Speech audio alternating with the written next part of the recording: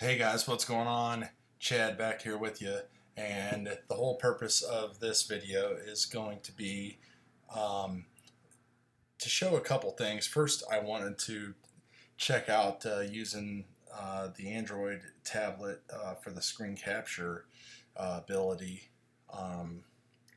with the Phantoms, since I can't do that and I usually fly with iOS devices. The second reason is to show the power of Lightbridge 2 on the Phantom 3 Pro compared to the occusync.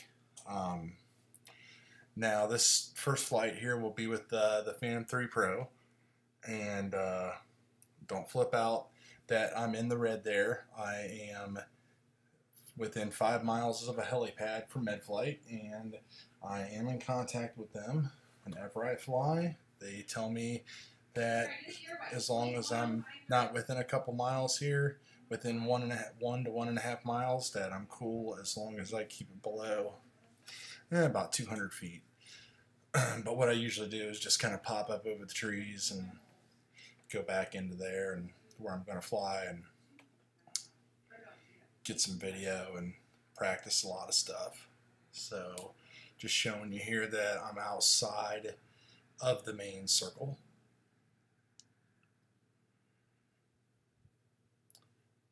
The big reason, there was a guy on YouTube that was showing that he was having problems with his MAVIC's occusync after about 500 feet, which I've got about 15 packs through my MAVIC, and I have no problems at all with the occusync technology. You'll see from the video coming up after this just its ability to go and penetrate, which is kind of what I want to show here. What I typically do, there's a row of houses back here, and there's some woods and the tree line, and the land kind of slopes up and then slopes back down, so it's a good opportunity to basically show a penetration and a distance type of flight. So should be taking off here any second. Probably could have cut some of this out.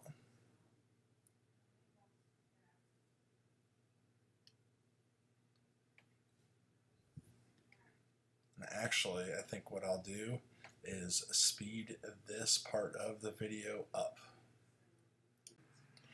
Alright, so taking off with the Phantom 3 Pro here.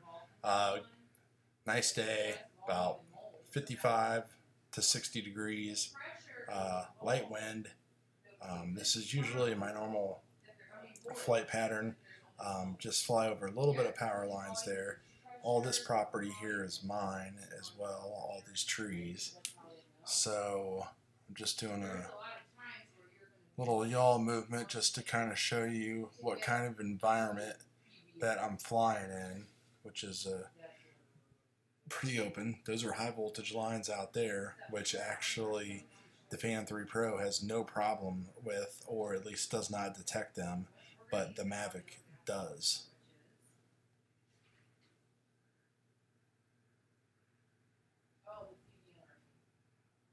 So I typically need to climb a little bit higher with the Phantom 3 Pro to get back here, and then I can drop down. Something kind of weird happens though coming up here. I've never had an actual flight problem with the Phantom, but it kind of started drifting a little bit there, and I kind of lost, I don't know, I just kind of was, it was just, you can really see what's going on there. I don't know if I was caught in some kind of wind or microburst or something or what, but it was really odd, and it was only temporary, and you can see me kind of trying to duplicate it again, but everything was fine. So, I mean, I've put well over 100 packs onto this beast, So I just basically carried on here. I like to film a lot back here and practice with the lake and the trees and the colors and everything like that. The little bit of lag or something that you might see right now is not coming from the Phantom. I believe it's coming from the screen recorder device. I didn't get any breakup until usually when I round this corner. So about 1,000 to 1,200 feet out, I can usually go. But you can see I'm still kind of fighting this little odd issue that just started happening all of a sudden. Don't really know what that was all about. So right there in the center is where I was coming from.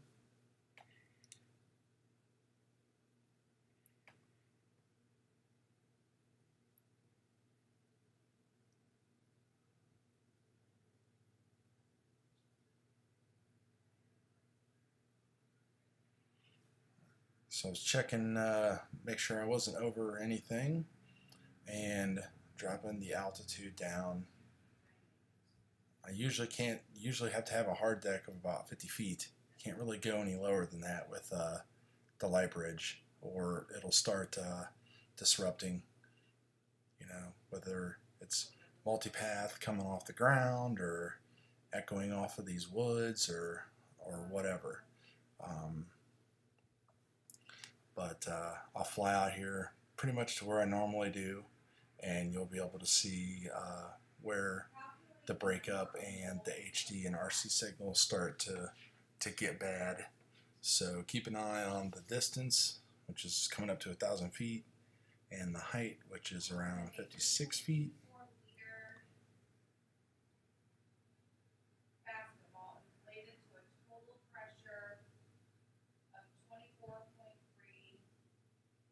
And you can see things are starting to drop a little bit, and it'll just all of a sudden really fall off a cliff coming up here.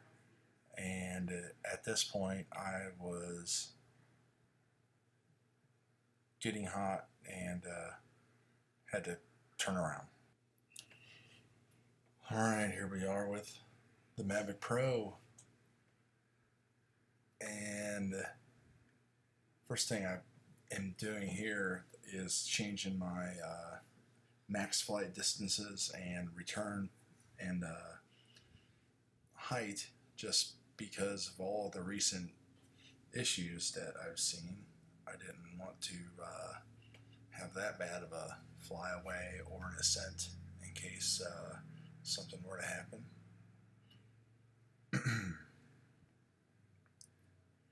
Which those numbers are still pretty high.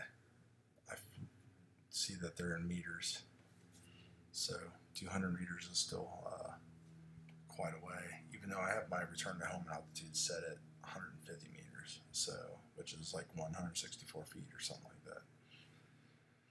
So the biggest thing I do here before every flight is check my sensors, and as you can see, everything is green. You can see the compasses kind of playing together. And everything looks good to go. I've gotten into a habit of this before I fly, just to make sure that there's nothing crazy going on and they're not in the yellow or red or anything. Verifying my home point is correct, just because I've seen a couple people talk about it setting the home point incorrectly, so I just wanted to make sure that's alright. And luckily the MAVIC flights are pretty quick, so it should be taking off here any second.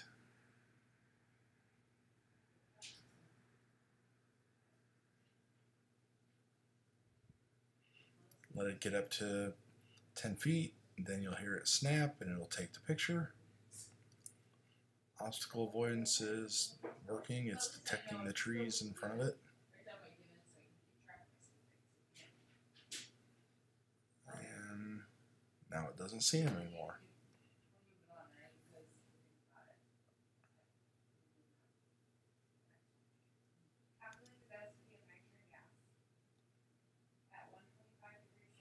can see the MAVIC hulls.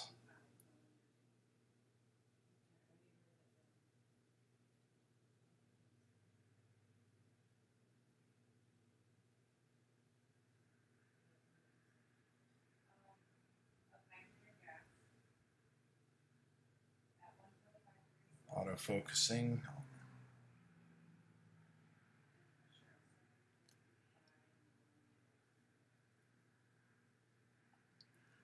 And you can see my height is really low, about the same we were during our Phantom test.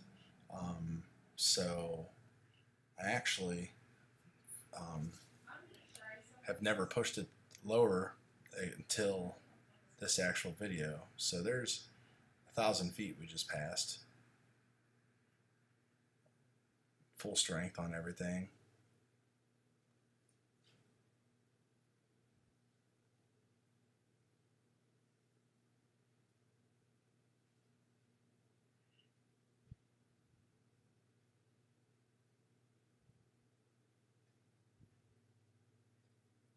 So I stop here,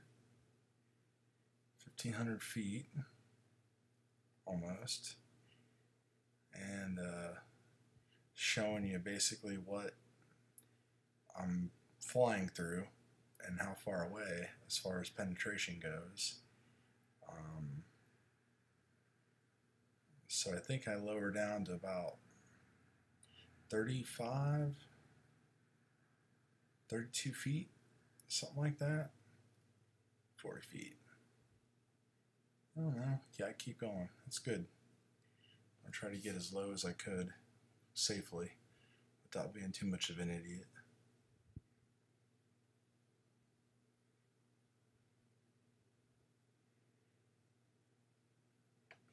So only 34 feet off the ground, penetrating everything.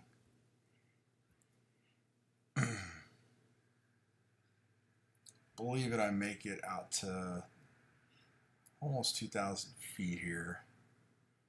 You can see the signal dropping up there.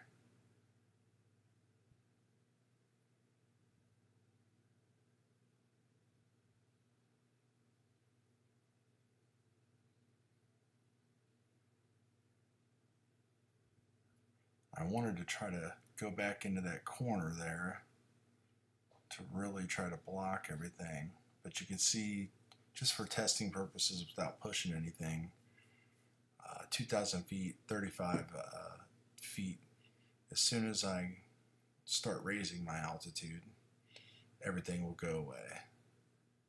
So once I hit about 60 feet, everything comes back, well, 100 and some feet, everything comes back perfect. So that pretty much shows you that you have to keep it high if you want to go up to that 4.5 miles. So right here I start noticing something weird. See the craft rotating? I am not doing that. So that kind of concerns me, because I'm like, that's never happened before. Do it again, and you can see that it's rotating, yawing ever so slightly again. So at this point I figure, well, let's go ahead, I got the test done, and let's go ahead and bring it home and see exactly what's going on there. So we'll show you that here in 1 second.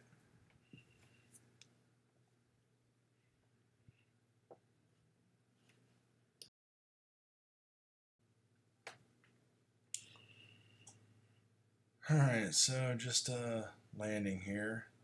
I got everything back just fine.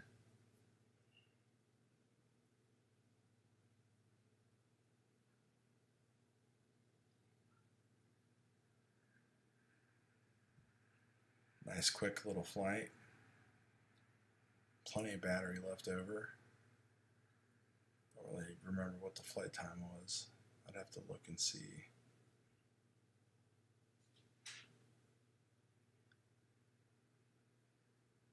So I'm walking over and turning the thing off so I can look at the joystick calibration, because you can't do that whenever it's powered on whenever the actual Mavic is powered on. So you'll see that power off here in a second, and I will switch it. It'll switch over to the actual tablet overlay here.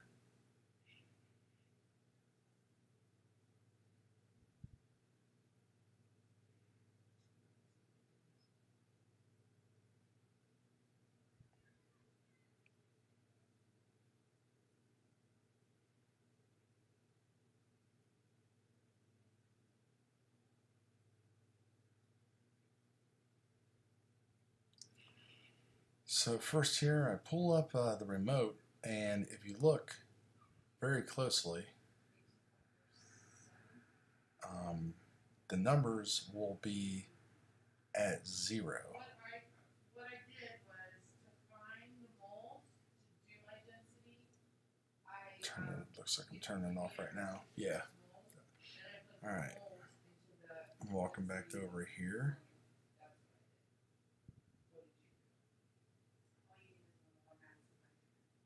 So if you look there, everything says it's a 0, but as soon as I hit start calibration, watch the left bottom number, the yaw on the, well, that should be the throttle. Anyway, it was at 4%,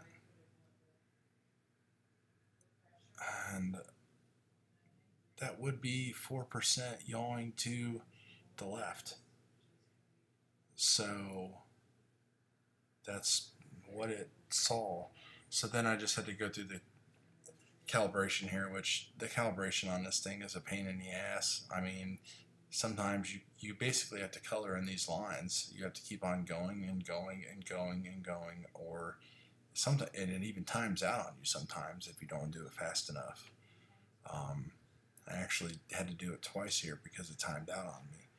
But I just wanted to show everybody that it looks like I have a little bit of that joystick thing going on too. And if you pull it up and look at your readings, you might want to do that at the beginning as well as when you check your sensors, kind of like I do, to make sure that everything's snapping back and reporting to 0.